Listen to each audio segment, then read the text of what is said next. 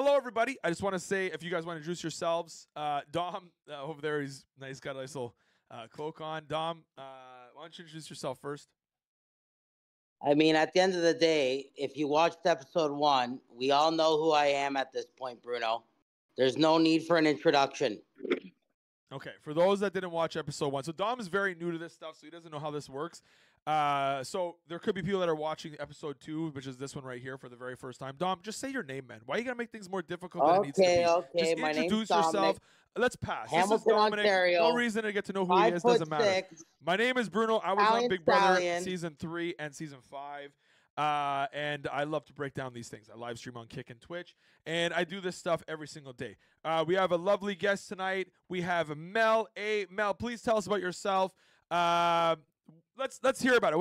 Mel, introduce yourself. I'm Mel A. Melissa Alder. I was on Traitors season 1. I was labeled, or my role was a faithful.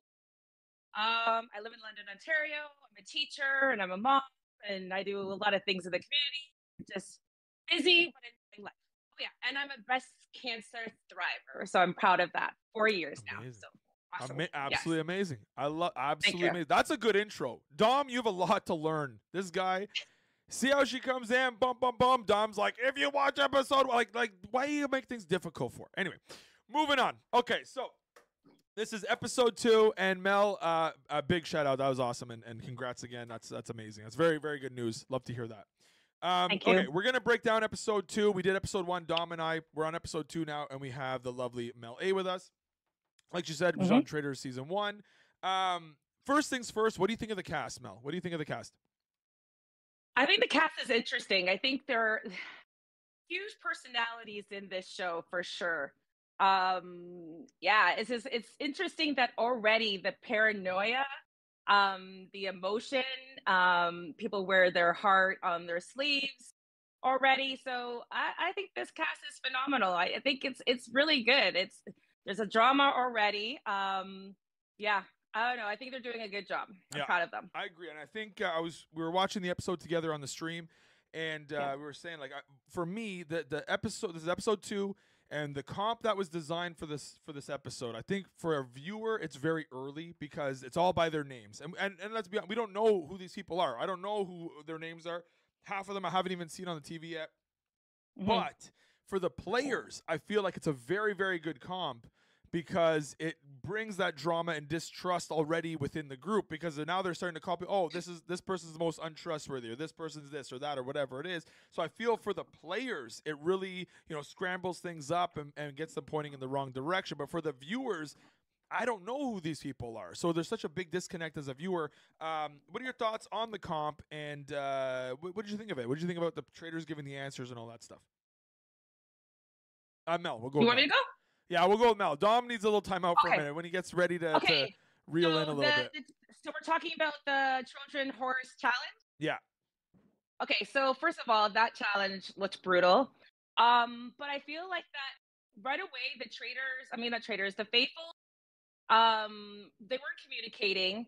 They were just like rushing, and even when they were pulling, they could have had those conversations. But I feel like the strategy right there is like, you had Michael John, the first one, he's a strong guy, the first one to basically answer the questions. I would think that you would get the people who are, because remember, it's either, you have the strength, you have the brains, and there's puzzles and all that. Everybody has their strengths, right?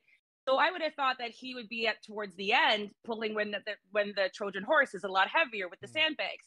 So I thought it was kind of weird that he was the first one just to go up. I think it should have been like some people who just don't have that physical strength, right, like Mike or whoever, because Mike even mentioned that in the show. So right there, there was a lot of assumptions. It's just really interesting where I laughed at the part where they thought Cedric was shouting or yelling and so on. And all he was, if you're like for teams or whatever, it was chaotic. You can see, but you can see him trying to like get people together to see which one, asking questions.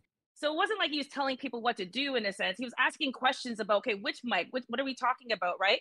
And then it was this, I think it was Rebecca was saying like shouting, or other people saying shouting. So it's just really interesting when you're in that chaos. It happened to me too, right, Domenic? Remember? I was like trying to talking to May, like what's going on, and trying to have that conversation. So is it really interesting in the heat of the moment because it was hot and obviously they were like, yeah, it was hot. It looked like a hot day, and just the sweat and the tears and the frustration.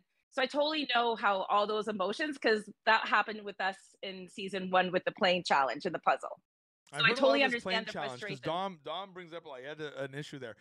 Dom, what are your thoughts on? You okay, Dom? You back? You ready? I mean, did Mike volunteer himself, or was he chosen to go up to answer the question first? That part I didn't catch, but from my standpoint, for him to put himself up there to go answer the question first was probably more likely that he wanted to get himself out of the herd, to pretty much, hide in the background, not have to say too much and just hide. I feel like from a standpoint of me watching him this episode, I feel like he's hiding now. I feel like he feels like maybe he's getting caught onto being a traitor, and he's trying to do everything in his power to kind of diminish his name out of people's mouths. And you know what? The guy that actually called him out, Mike, there, he's an investigator, journalist on he does podcasts, and I feel like he's actually analyzing the game for what it is. Where a lot of people are pretty much doing the same thing from season 1. Like, we all want to stick around. Who's gonna be the first person to go? Who's making themselves shine bright? And let's all go with them, so that way we can stick around longer. Yeah, and that's kind of the way it's played. And like, I mean, Cedric to me at this point is resembling Donna. He's putting himself up there to the point where like now the light's being shined on him, and it might help him out in the long run as much as it did Donna. Yeah, but I disagree with you, because I think the situation with Donna and Colin was a more like he said, she said, and so on, where Cedric is saying what he said and who he said it to. And you know what? He's like, asked even at the round table, he says, did I say that? So I felt that he was like, he was taking accountability of what he said in front and not whispering and going to this person and doing the whole, telephone game and so on. So I felt like more or less, I don't think he was more like a Donna. I don't know, we're comparing our situations, whatever, but I felt like it was just more, I think it was a combination of like Rick Caponelli. I feel like a little bit of Kevin. I feel like a little bit of Fierce. But I feel like he's a strong player, but I feel like now he just needs to hone in and observe more. Like, that would be my advice, is not to talk so much, because like that was a conversation I had with Kevin. When people talk so much, they're not going to be traitors, as they don't want to put their foot in their mouths, right? But it's really interesting that Kira's talking quite a bit. So it's interesting about her, because she's talking way more as a traitor. She's doing a good job, but I'm worried that she may say the wrong thing, or somebody might pick up on something. That's just me. Now, speaking of, I have two follow-up questions with that, because you brought up Kira and how she's doing, and she's very vocal.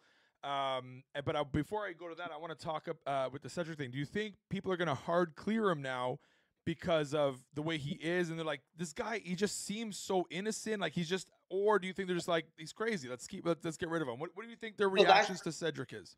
So that's kind of where I was getting with my point. Like, the same thing kind of almost I get your point of view, where he's actually playing the game a lot more.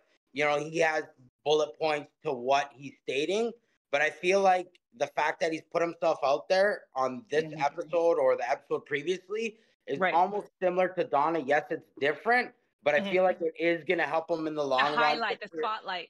That's the only thing that I'm saying that is resembles the situation. Not so much they're playing, but the people are going to be like, okay, yeah, maybe they'll grasp it. Yeah, that's what I'm trying to almost get at with the whole Donna situation. Now, right? The way I look it helped her get far. The way I look at Cedric, if I'm a traitor, I'm going to keep Cedric to the end. This guy's so chaotic. He's out there caught, not even on purpose, but it's like he keeps throwing grenades in there and scrambling the game and getting people confused. The more he confuses them, the less I would have to. So I would keep Cedric as my tool to keep people confused and keep him in the game. He's lost. His scent is just wrong all the time. And that's what you want to keep in. You don't want to. You want to get rid of the detectives, the people that are out there trying to actually piece it together and are smart and figuring it out. The Mikes, the people like that are actually doing the stuff. But Cedric is so chaotic and just causing problems, and people don't trust him. I'd keep him in as a traitor personally myself. But I do want to touch on that point you said with Kira. She's very vocal, yet she's a traitor. Now I don't know if what did you think about the way she talked at breakfast? At breakfast, she comes in and she was. I mean, from what we saw as a viewer, did it really happen that way? Maybe, maybe not. But she was very, very vocal at the breakfast. Do you think she's talking too much? Do you think she's doing too much, or you think she should reel it back? Do you think it's just right? Like, what do you think from people? Because by the way, you both have been there, so you know what it's like to be at breakfast. Mm-hmm. Do you think she's doing too much at breakfast, or it's just it is what it is? What do you guys think? Mel, let's go. Mel, I said it in episode 1. I get this vibe like Kira's Melissa B. Okay, I got to stop you right there. Dom thinks, I'm going to tell you right now, Mel, Dom thinks everybody's a mirror of someone from your season. No, I don't. I'm just getting resemblances. I'm going to say this right now. This is a completely new cast. They're not like, this is the Dom, this is the Mel A, this is the Mel B, this is the Michael. It doesn't work Give that them way, their Dom. own identity. Thank Give you. them Get that out of your head. You've done this every time I talk to you. Like, this is the, okay. This is sorry, a totally new cast. Nobody resembles anybody. These are them. That is you. Okay. So go on, Dom. Before we get at it, because this is going to be the rest of the show. Is well, this is this person, and they did this, so they're going to do this. Doesn't work that way. So Dom, Melissa's point of view on what we do towards her, right? Like, I mean, for us to examine it, and considering we've been there, making resemblances with other players is almost us getting a better understanding as to how they're playing the game. I feel like she's a little bit too vocal for me. And eventually, I mentioned in episode 1 that her and Netta are going to have a feud where, yes, might be the first one out, but it'll be between them two next. I'm getting a vibe that these 3 traitors might not necessarily work as good together as they thought. They're not going to work. Mm-mm. There's going to be more. It's already not working with the Traitors than last season for sure. So Mel, I don't know if you're familiar with this, but I played Big Brother with Netta, so we were on the same season together on season 5. So I already have an inside of how Netta's brain works, how her mind works. Okay. And the second so I knew, once we saw that it was Netta and Kira as the traitors, and they brought that Michael guy in, just the way she reacted when he pulled off his cloak, the words that came out of her mouth, the little laugh she did, I was like, this guy's cooked. I know how Netta plays, and I knew exactly what was going through her head when his cloak unreal, and I'm like, this guy's cooked. He's done. He's finished. This guy's food to her. And 100% that's what's going to happen. So the two, I mean, what do I know? But the 2 girls... and Mike, it's just not going to work. The Michael and these 2 girls is not going to work. And I'm here for it. I think Michael's been way over his head. But again, sorry, I didn't want to cut you off. I just wanted to give you a little backstory of Netta and I. So I played with her, so I know. I mean, obviously, it's a very different game. Traitors and Big Brother is Netta's very different. observant. I can see already she's observant, right? And she's very calculated, yeah. right? So the fact that I know when she chuckled, and then when she mentioned, with her one-on-one in the interview, right away, she's also saying like what she's noticed and then how it's going to even impact her game. So, and then even at the end, the conversation they had is just interesting that she's trying to see, you can see her observing Kira and Michael John. You can see her kind of seeing navigate the strengths as well about you have to pick a side, right? Because those 2 are battling it out and she's holding back, but we know that she really doesn't want to get rid of Gail. So, yeah, I see what you're saying. Very, very smart player. I always, give credit where it's due. She is a very good player, very smart at these games. She understands the social side of it, the strategic side. I'm super excited. Now, again, it's a very different game than Big Brother. I don't know if it's going to translate completely, but you nailed it. She's very observant, and she knows when and how to strike, and she did a really good job. So tell me, what's it really like at breakfast? You talked about Kira a little bit. She was a little vocal at the breakfast. What is breakfast actually like? When you give us your take on it, like when you were there, you come in, what are you looking for? Are you looking for clues? Who comes in the door at what order? What are you looking at for? Mel, let's start with you. First thing I was always looking for coffee. That's good because I'm the same way. Yeah. Okay, I need a little coffee. But it's it's a combination of both. It's like you're observing people who are coming through the door, but you also can try to be calculated where you sit. Because if there are some people that you do not really connect, you kind of sit further away, so other opportunities for other people to come sit beside you. So everybody's kind of like, so the seating areas is kind of calculated where you want to sit with. Do you pick where you sit, or you pick? Yeah, you get to pick whoever first come, first serve. So a lot of times, I think within our season, we didn't go like 1, 2, 3, 4. We were all like kind of like spread out. And then it's kind of like, and it's also an opportunity to connect with people who you do know that you do trust, or you do have suspicion of, or people that you also want to build rapport with just to get to know them. Because again, if you're too reserved, people that's already, you know, you become a suspect for any type of human interaction or any human, you know, emotion or what have you. So I think the breakfast is a combination of having those conversations, how to basically seek observing people, and then also piecing what other people have observed. So basically you're collecting all the breadcrumbs, you're collecting all the ideas. And I think that's basically the purpose of, you know, breakfast. Now, how long is it between like group 1, group 2, group 3? Is it like 5 minutes, 20 minutes, 40 minutes? 20 minutes, half hour. Yeah, it's a time. 20 minutes, half hour. I mean, yeah, it depends. My take compared to Melissa's is totally different. I was happy to still be alive, walk through the door, and more than likely 90% of the time, I was always one of the last ones coming in. So I just took the closest seat because that room's so small. Right. It's hard to navigate in there, right? So your point of view from mine was different. I was happy to be there, and I was happy to have a seat. That was pretty much it. Other than that, how are you really gonna grasp through those breakfast things, really? See, I like how you both have different views on it. Mel was looking at it more like strategically, like, hey, listen, man, we got to sit in the right. Dom's like, yo, I'm just going to take the first seat I see. I want a bagel. I want a muffin. I'm ready. You know, Mel's like, yo, we're playing a game here. Dom's like, yo, man, what's going on here? You know, where's the, I love it. So, but no, it's good. That's the way it is. You got to, this game doesn't stop. I love that. I didn't realize how much time was in between. Is it 10 minutes, 5 minutes, 3 minutes? Because, you know, just like on other shows, it's not what you see on TV. It's very, very, very different. So, and I didn't want to sit beside the same people anyways too, right? Because again, you don't want to have like a clique or what have you. So you want to look like you're playing your own game and that you're also connecting with other people. So yeah. So I never sat beside the same person. And then just to like go on top of my point, like you're sitting in your room, you know, and they're like, we're gonna come get you at 7 a.m. And sometimes by the time they come get you, it's 10 a.m. So like at that point in time, if you go downstairs by yourself or you turn the corner and you see it with other people, you know, by the time this all perspires and you get to that point where you actually go in the room and you know you're not getting murdered, like it's kind of draining. So like for me, when I got in there, first seat, relaxed. They never had any food I liked, that's for sure. I never ate. Probably lost about 5 pounds. It wasn't real breakfast. It wasn't breakfast. No. File a complaint with production. Tell them I want better bagels next time. Oh, she knows. I complained. Don't worry. Yeah, but that, you know what? I'll tell you though, that is showbiz, man. Hurry up and wait. That's hurry up and wait. Yeah, 100%. Reality TV, that's how it is. Even like I'll give you guys a little example. Big Brother eviction night is 1 hour long on TV. It's an all day thing. You're sitting on a couch for 4 or 5 hours. So you're literally sitting there on the couch. Yeah. But you only see that's showbiz. It's hurry up and wait. That's the way it is. Okay, I want to talk about Chris. This guy was the first to get murdered. I mean, I already kind of forgot about the guy. Yeah. Forgot it even happened. He volunteered to be one of 5 people to be whatever in something. Why do that? Like, to be death row.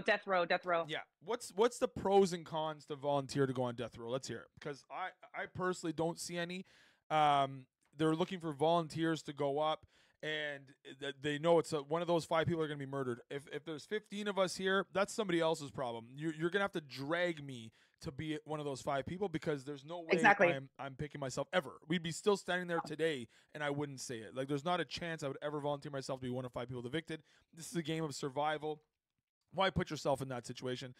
Dom, let's start with you, man. What do you think? Would you go and volunteer? What are the pros? What are the cons? I mean, I mentioned it briefly on episode 1. I myself wouldn't volunteer. That being said, just from the way that Chris had his exit interview, he probably felt he was well-liked and not like somebody who was well talked about in a negative manner. So to him, he's thinking to himself, okay, if I put myself up there, I'm going to gain brownie points with the other faithfuls. It's a 1 in 5 chance. And considering some of the others are more of a target than myself, for instance, Dylan, because he's talked about significantly. And I guess at the end of the day, the Traitors elected to go with something that was a lot more subtle. And it was surprising to him as well as, you know, everybody else. So he probably thought, you know what? I got a good rapport with everybody here. I'm going to take a chance. It's 1 in 5 shot. That's 20%. But why did he make a mistake? Obviously, he did on his exit interview. He pretty much came out forward and said, you know what, I guess my idea didn't work. So he probably had a point of view in which he thought he was doing good to help better himself as a faithful, but it backfired on him, and it was evident in the exit interview. It was evident he made a mistake. What's better than a 1 in 5 chance is a 0 in 5 chance. 20% is too high, 1% is too high, 0% is exactly the number you're looking for. It doesn't matter. Just, you can't volunteer to maybe make good rapport with other faithfuls. Like, just a chance that they'll trust you more. Like, that makes no sense to me. Buddy was brutal to do that. It makes no sense to go through this whole process and finally get on the show. You're night one. They're like, we need volunteers, and it makes no sense to me. Never will. I don't know. What are your thoughts on Chris, Mel?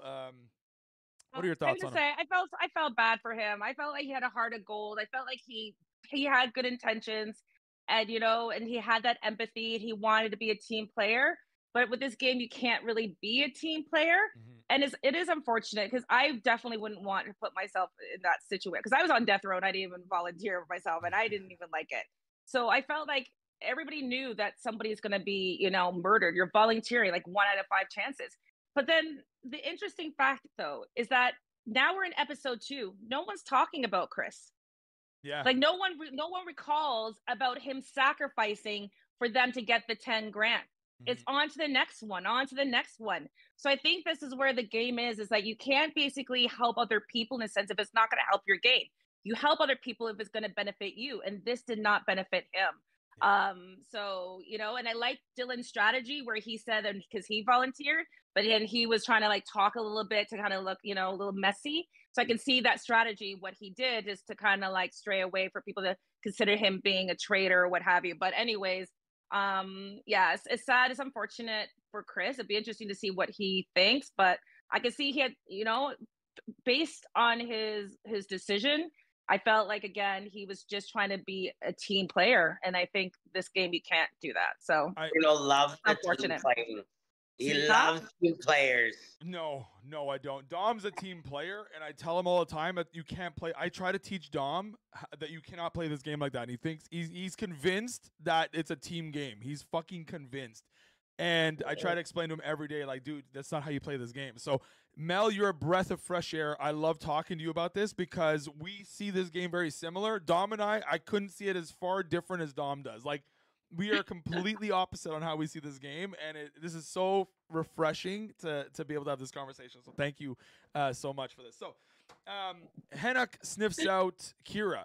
Do you think he's like, what do we think of that? Yeah, because he mentioned it twice. He mentioned it on episode 1. Now that one, it could have been, he's kind of said, oh, you'd be a good trader or something like that. But I mean, whatever. But this one here, he literally talked to somebody else about it and said, hey, Kira, I'm kind of onto her. Mel, what are your thoughts on that? Yeah, I think his name is pronounced Hinnock. Sorry, I think it's not Hinnock. I think it's Hinnock. I think that's how you pronounce it. Yeah, Hinnock, sorry. Yep. Because I paid attention where they were saying in the thing Hinnock and whatever, but I think it's Hinnock, but someone will correct us afterwards. But I love the fact that he said that, and I'm surprised he didn't want to put him. I'm surprised his name didn't come up when they were trying to figure out who to murder, because she kind of even because he said it right to her, like, oh, I think you are, or you're not a good he even made a comment saying, oh, you're not a good liar, or something like that. I remember he said that in the car to Kira, right? So I feel he's going to play a good game, but I feel, and they're going to keep him longer because, again, they keep talking. I noticed how they're using strategy, keeping all, the physical laborers kind of thing to, help with the challenges. So they're having the strategy with that. But I don't know how long that's going to last for, right? So we'll see. But he's playing a good game. He's doing the balance, talking, but then holding back, talking and holding back, right? And and him being a football player as well. I like the fact that too, with him being a football player, as from his career from the Argonauts and whatever. And then I feel like when he even said that challenge was hard for him, goes to show how challenging these challenges are. And then even too with Mike even saying like it was hard, and Gail being the wrestler. So it just shows the reality that these challenges are not a piece of cake. So anyways, I just want to shout out to those players. That thing looked pretty heavy. They looked kind of gassed at the end for sure. Yeah, and he looks like a strong guy for sure, and I agree. Dom, what are your thoughts on him? I mean, we just got glimpses from the edited portion. So they gave us that little bit of fruit to have a taste. It was sweet, but I don't think he talked too much throughout the entire 2 days to be able to put himself as a target. In my opinion, they just gave us a glimpse where we thought it would go that direction.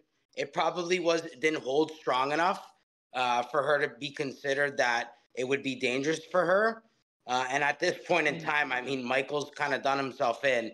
Whether they murder someone that he doesn't want or he gets voted out next episode, I think his time's coming. But I don't think enough was actually said or there was enough context throughout the entire 2 days to actually build a storyline behind that. I think it was just a quick thing and it just got left behind, to be honest. Now, here's the thing. Henok, hope I'm pronouncing it right, mentions how Yes. voting out Cedric, and I agree with him. I completely agree with this. This is how I see the game, too. If I'm a faithful and there's a chaotic player like Cedric, you know, he's out there throwing stuff, and he says, listen, let's just vote him out. And if we're wrong, who cares? We're wrong. We're going to probably be wrong anyways, but at least we're reeling in the people that are kind of like level-headed. I don't want to say he's not, but, you know, like the ones that are kind of calm about things. Being intentional. Yes, you know, because that's the thing. This game, it's the more chaos, the worse it is for the faithfuls, right? The less chaos, the better. Everyone's in control. Everyone's kind of doing their thing. And here's the thing with this game. Let's be honest. The chances of voting out a faithful or a traitor are very low. It's all you're going off of nothing. Like from what I see, you're not going off anything. So I like that take, and I agree with it. It's like, hey, let's just vote out Cedric. If we're right, awesome. If we're wrong, whatever. We move forward. We're probably gonna be wrong anyway. Again, for two people that have been in there, what are your thoughts on that? If you were in that situation, you have a Cedric in the house that's just chaotic, kind of throwing. We did that already. We did that. We did that in season 1. There you go. So who was that one on season? Which one was that one on season 1? Who did you guys do that to on season 1? That was our dear girl, Miss Fierce Delicious. Oh yes. Absolute chaos. That's right. Yeah. So that's the play. I agree with that play. Just kind of, if you're wrong, whatever. We move forward. We're more like leveled out or whatever you want to. I don't know what you want to call it. You know, it's not as chaotic. If you get it right, bonus. Awesome. We got it right. So I agree. Now here's the thing with who was that brought Michael Dom. So Michael here is a traitor. We know he's a traitor. The traitors are kind of having some issues with him. He had 2 votes against him on the table. The investigator is the one that started sniffing him out a little bit and says, hey, listen, man, I see some things. And obviously this guy does it as a profession. So he's seeing some things that he realizes. What do you guys think is in the cards for Michael coming up? Do you think the traitors are going to turn on him? Do you think they're going to keep him around if people start sussing him? What do you think is going to happen? What do you think Mike's future holds in the next episode? Let's start with Dom on this one. I think personally, I think they're editing it the way to make us believe the way it's going to go. I think it's going to die out next episode. It will come back in the future, but not to the current president of episode 3, to be honest, in my opinion. They're making it seem like, oh, he's gone tomorrow and that's what's going to happen. I feel like there's going to be some drama stirred up amongst the faithfuls throughout the next mission there. And it's going to kind of put him back in the weeds where he might survive another couple rounds until Mike, if he lasts long enough, can start to give all the other faithfuls enough evidence to push the envelope to get him voted out. The problem with this show is if you see on the challenges, is they tend to cast a lot of people with type A personalities, and there's nobody that likes to listen. Everybody wants to be the leader, and that's what causes all the problems in this game for the faithfuls. That's what these shows are about. That's the entertainment side. I know, but you were saying yourself that, like more on the level playing field or whatnot. The problem is these personalities. If people put their personalities aside and said, let's work together as a team, let's appoint someone to, point out some things, then it would be a lot different. You're going back to the team mentality, dude. I get what you're saying, but what I'm saying is if you look at a lot of these challenges, the traitors slip through because the personalities, and they don't work together as a team to be able to get the evidence to get them out. All right, so Dom, you look at this game as it's a team game, and I tell you all the time it's not a team game. So you're telling me, say I'm a traitor, and I'm in your team, and we're working together to vote out the traitors, and I'm in your team as a traitor. What's going to happen, man? I'm talking more or less faithfuls. Okay, but you don't know I'm a traitor, dude. Faithfuls are technically as a team. Yeah, it's an individual game, but you got to work together to get to the final stand there at the fire as a team. Okay, as so much we're as working you can together go and there, I'm a not traitor. everybody can go there. But we're working together and I'm a traitor. Now what? You don't know I'm a traitor. Now what? Then that's a mistake that, that essentially I would make, right? Individual game. That's why you can't like group up as a team, man. That's why I see it, man.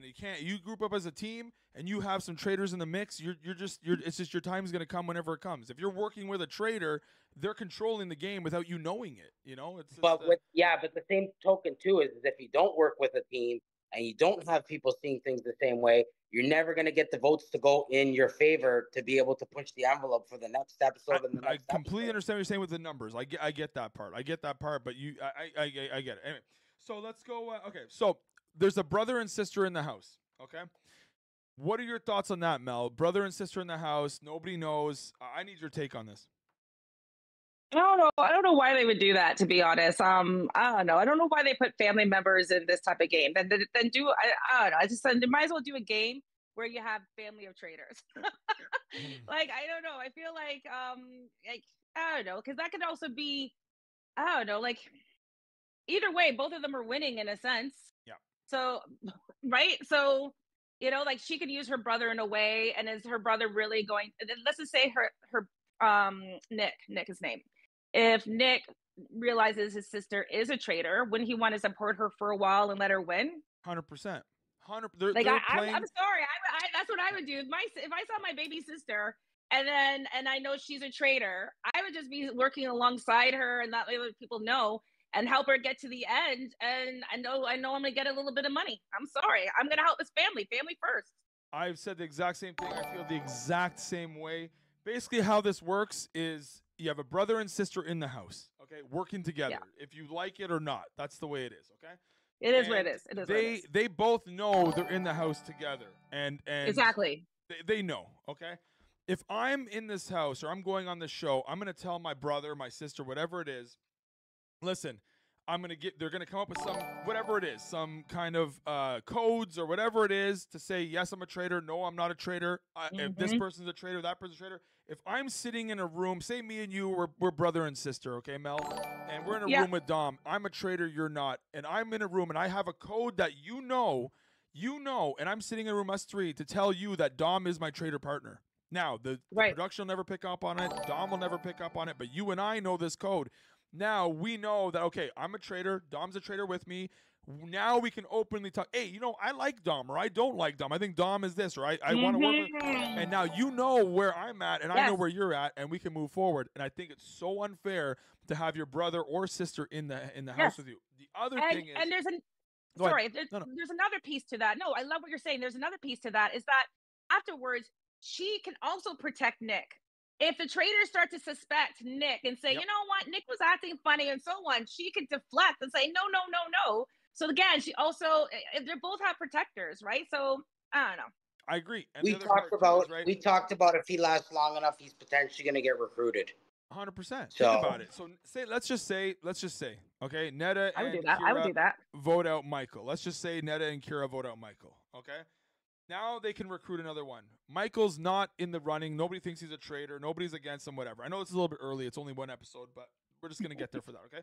So let's say they now, Kira says, hey, listen, what's that? I don't even know what his name is. What's the brother's name? Nick. Oh, I was going to say Evan. So Kira goes to, let's say Kira goes to, I did my homework. I know. Mel knows. Mel's on fire. Dom, take notes. Mel's killing it, man. Yo, Mel, if you want to, we can just get rid of Dom. We can go me and you. It's fine. Call me. Yeah, I got you. I'll be his backup. I'll just be. Dom's replaced. Dom doesn't know this. I'll be the substitute teacher. Yeah, I'm going for a cigarette. You got it. So, and then Kira can go to Netta and say, hey, listen, let's recruit Nick. Netta not knowing that Nick is her brother, right? So then she recruits Nick in. Netta thinks that, it's obviously all theory. And now it's Nick and Kira hold the numbers. They can vote out Netta. They can do whatever they want. They control who they kill. They control everything. Exactly. And they can run the traitor game. And it's such an unfair advantage. And I don't like it. I don't like it. It's too much of an advantage. The way it is. I feel like it should just be, everybody should just be strangers, unless they just have a game where everybody has a sibling. Yeah, or right. whatever, then that would be everybody brings a sibling or some form of family member, then that would be an interesting to take this, because some family members can't stand each other Right. or whatever. So it'll be, you just never know, right? That would be an interesting dynamic. But anyways, it is what it is. I'll tell you, it is what it is. We got to accept that they went this route. I don't think it was needed. I think this cast is good enough as it is. I don't think that twist was needed. Else.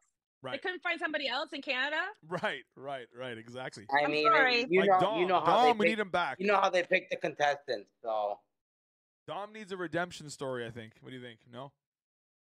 I needed a redemption story, bud. Yeah, exactly. Yeah. Let's get Dom back in there. Don't do what you did again, though, Dom. Did you learn? Honestly, Mel knew I had her back. You know what? Dom, we're not getting into this. Did you learn your lesson? All right, whatever. Let's move on to the next topic then, because clearly it's not getting your bones going. So, Dom, listen to me. Awesome. You guys are Okay, so what do you think of their choice for the Traitors? Do you like them? Do you not like them? Do you think they should have done something different? What's going on? Traitors are traitors. Yeah. They're gonna play the role. To me, they pre-picked the Traitors once they see all the cast members. They definitely want Annetta there from her previous experience. Michael gives that little bit of a haunting twist. Looks like he's not doing the best of jobs, so they might have made a mistake. And Kira's doing not too bad herself. But I think I honestly think her personality is going to get her screwed, to be honest. I think she's trying to make too many friends in there, become too close with people. And as you can see, when Rebecca went home, her emotions come out way too easy. So eventually it's going to get to her where she keeps sending out all her friends. Yeah, she's not going to be able to handle it anymore. Do you think? And this was episode 1 first roundtable. Do you think Kira was laying it on a little thick, or do you think she was actually bawling her eyes out? Or maybe it's a mix of both. What do you think? No, she was crying. I think she was crying. I feel like she's happy that like no one got caught, or Nick or her brother didn't get caught, but got banished. But I feel like she did have a rapport with Rebecca. So I feel like that's like those are genuine tears, and my banishment was emotional, and I was tearing up with Rebecca, because it brought me back to like how you feel alienated because it feels like you don't have a voice, because everybody's trying to find some way to diminish your voice or to suspect you. And then even when you're trying to articulate and try to provide logic, it's just some people are just so irrational. But is it also a combination of just being irrational or also trying to protect their own asses as well, right? So it's a combination of both. But I was tearing up seeing Rebecca, you know what I mean? So kudos to her. It's unfortunate, and she had those emotions only on the first in round 1 table. It's going to escalate, and it's going to the emotions are heighten. Now I see you, girl. I see you, girl. Now I want to say this. How does it feel when all the name, like people are starting to look at you? You know your time's coming. People are talking about you at the round table, and there's nothing you can do about it. Like, what does that feel like when you know they're saying, "Hey, I think it's you," and like, what do you do? How do you defend yourself and be like, guys, like, what can you say to say, what are you doing, man? Why are you looking at me? Listen. Even because everybody knows I like to talk and so on. Like, like Gerline mentioned. That being said, it was just where. Sometimes you just know when to just fold them in a sense, because I started to try to explain things, and then people were just being irrational, that I was too nice, that I was winking at them. I was like, what traitor will wink at you? I'm basically suspecting Kuzi, and I'm winking at you because I don't want her to know whatever, because she's observant. She's a strong silent type until you put her in the corner, then she's gonna attack. So I know that was her strategy. So is this really interesting that they're like, well, you winked at me. I was like, yeah, because I was trying to support you guys or trying to deflect. So it's just really interesting. And I just, afterwards, when I just heard the irrational or the logic, you can't argue with that. Like, honestly, because I'm just going to argue with myself. It doesn't get nowhere either. It doesn't get nowhere either. Like the mind's already made up. There's nothing you're gonna do that's ultimately gonna change it. Exactly. I knew I was gone. I knew, just with all their faces and so on. And plus two, I was on death row. So they're coming up with that bullshit saying that I was on death row, whatever. But then the next episode, they're saying that I was the best, most faithful. So it's just like people forget. They thought I was a traitor and said whatever. Then the next day, because I mentioned Kuzi's name and called it out, and I challenged her in a sense, and And I didn't get into an argument with her with Kuzi. I just said, don't call me honey, don't whatever, because I just didn't want to be. Also, too, I didn't want to be too angry Black woman at the round table either. So that's another reason there's some intersectionalities with some of the choices I made. I just didn't want us to be arguing, so I held back. So when she was getting mad, I just said, yeah, Kuzi said her name. I'm not going to prove it. I don't have to. I'm too tired after the barrel. I'm tired. I'm old.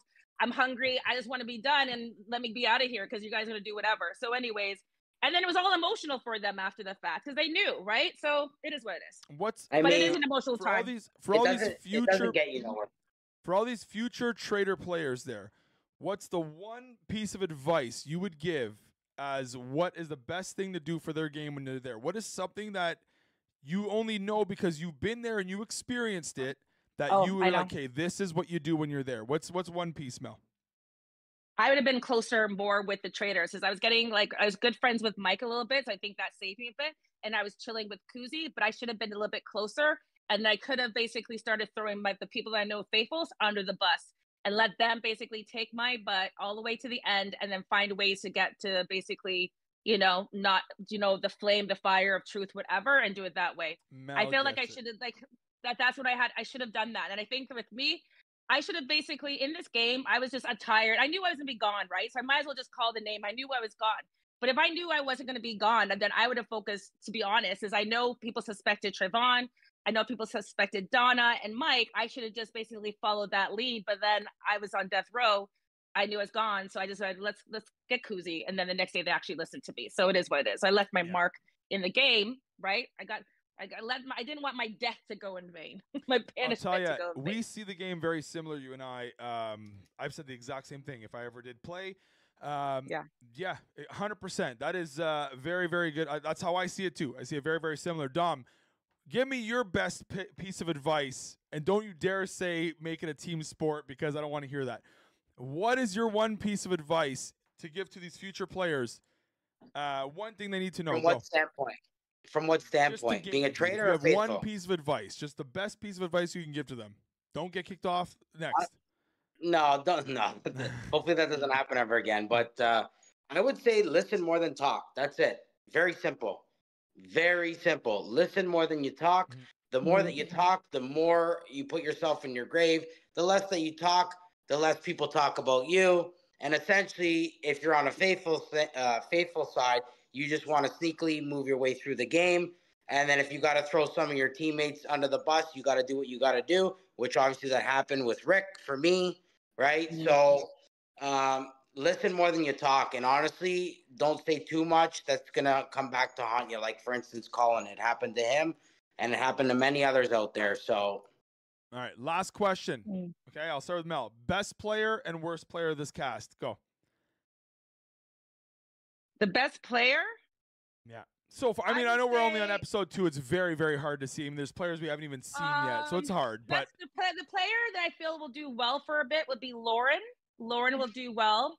I think the worst player is I can't really. Well, I'm gonna say it's hard to say whatever. Like I feel like I still need to get to know. I think by third or fourth episode, but I like how Lauren's playing the game. She's being active. She put herself on death row, so I think that scared her a little bit. That probably gave her a little bit of fuel to now to actually play the game and be mindful that she was almost like she was regretting putting herself volunteering to be part of the death row 5. So I felt that part for her making that decision will change the way she's thinking for this game. Hopefully for thinking for herself. But other than that, I think everyone's doing the best with what they can with the tools that they have and the knowledge that they have. They're doing a great job considering. It's very, very hard. We're on episode 2. I still don't even know half the names. It's hard. It's hard. So, but yeah, I agree. I think we didn't say worst. You didn't say the worst though. I don't really have anyone to say the worst because everybody's worst because someone's, I don't know. I can't really say. I'm going to say it right now. Cedric, Michael, duds. And I say with all due respect. Love the dud word. You love the dud word. I say with all due respect. Yeah, it does. But but the thing is, I think Cedric is also too. But then now, like they already mentioned, they're going to keep him long enough. True. And then, so you know what I mean. If he works better works a little bit more with other people, and kind of like stays back a little bit, I think that will work for him. Do you know what I mean? But I think Michael John. I think he just needs to check his gestures and how he interacts with people. Yeah, another take I always say too. I feel like the worse you are, and I could be wrong here. This is my opinion on it. I feel like the worse you are, the better you do. The further you go. Yes. Yeah. That's my opinion. The Traitors are going to keep the worst players and protect them from votes. 100%. It's a shield. That's their shield. 100%. That's their shield. 100%. Dom. The human shield. The human best shield. and worst. Honestly, episode 1, I gave Michael a little bit of a flame. The flame shrinking. In my eyes, he's probably going to be blown out very shortly. So he's probably the worst player in my book. Best player is the ones that you're not seeing on TV right now. That's a good take. They're hiding in the background. They're not talking too much. They're not getting airtime, which means they're not doing much. They're playing the me game, and they're going to get pretty far. We'll see if they could turn the tide, though, and give us a little bit more. But those are the people that are playing the best in my eyes that aren't getting much airtime. So all the players I didn't get very much airtime in the beginning. So I didn't get very much airtime at the beginning either, though. I only have the little tidbits, but I started getting more airtime when I went on Death Row around episode 4 or 5. Then that's where you got to see my voice. You just saw a little bit of, comments here and there, but because I was under the radar, because I know I have a loud voice and I have a big personality, but I let the other personalities shine through. It was reserved for a bit. It did come out. People did see me at the round table. I see you. I see you. For me, Nick, the brother, I think he's in the absolute best spot right now. One, because his sister's a traitor and protecting him for sure, and without anybody knowing, nobody knows they're connected. Like if people knew they were brother and sister, there'd be more of a disadvantage. But the absolute fact that he has a traitor on one side, nobody's talking about it. You don't even see him on the TV. I think he's in by far the best position. It's not even close right now. From what we get. For TV purposes, I would somehow love for Michael to find out that that's Kira's brother, considering there's already controversy among the traitors. That would make a nice heated conclave right there. So how would that happen? Or if Corinne comes in, no, because unless Corinne says, in the manner, there are two siblings that are related to one another, and then people start to suspect. A little hint. And that's, you know what? I wouldn't even be mad at that, because it gets people talking. It gets the suspense and the suspicions going around. That would be amazing. Yeah. And it lightens that twist. It doesn't make it so overpowered. I wouldn't be mad at that. Let them know there's someone in there that's a brother. Yeah, for sure. For sure. I wouldn't be mad at that. That'd be cool. I want to say this. Mel, Dom, I love Dom. Me and Dom hang out every day. I always bust his balls. He's great. Mel, you're amazing. Actually, we got out of him tonight. He does not love me anymore. It's me and Soldier now. Dom. Is he going to be on your Stag and Dough? I told him to live stream it, and he said no. No.